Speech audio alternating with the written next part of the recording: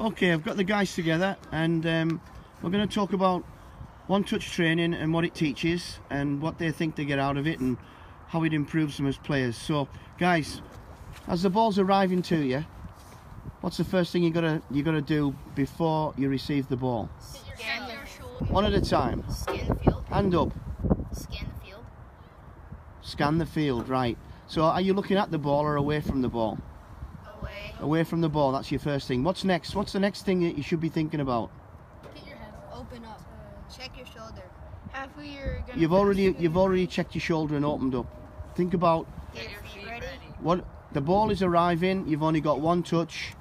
What have you got to have done in your mind? Make sure know who you're passing to. Know who you're passing to. So the next thing would be you've got to make a decision, haven't you, Yeah. before you get the ball. Now then, as the ball's arriving, you've scanned, you've looked around, you've made a decision. What have you got to make sure is right in terms of your stance? Your body position. Your body position. So what would it be? A closed position? And open. Open. And what about your feet? Get them ready. You've got to get lively on your feet, right? So you've got to get your feet ready early. Too many times we can receive it, and then the feet are not ready, and then you take an extra touch and you lose possession. Now then, so we haven't even got the ball to you yet. It hasn't even arrived yet. You've had to think about all those things, getting your body, think in terms of your mental preparation and your physical preparation. What would come next then as the ball's arriving?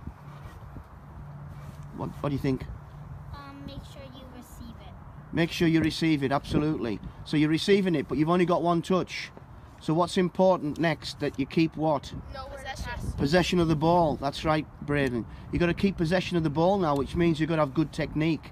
And you can only have good technique if your body is ready and your mind is ready before you receive the ball. Otherwise, you'll take an extra touch and you'll probably get closed down in a game. Now, beyond that, so we've moved the ball on quickly now. What is next? What are we looking for from you next? So you've passed it. What have you got to do next? Know where to show.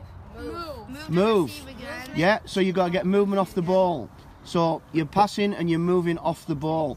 So why are you moving off the ball? To help your team. So you can to give your teammate options. Give your teammate options. That's good, Braden. Yeah, give your teammate options. So now suddenly, in possession, are we going to be small or are we going to be big as a group?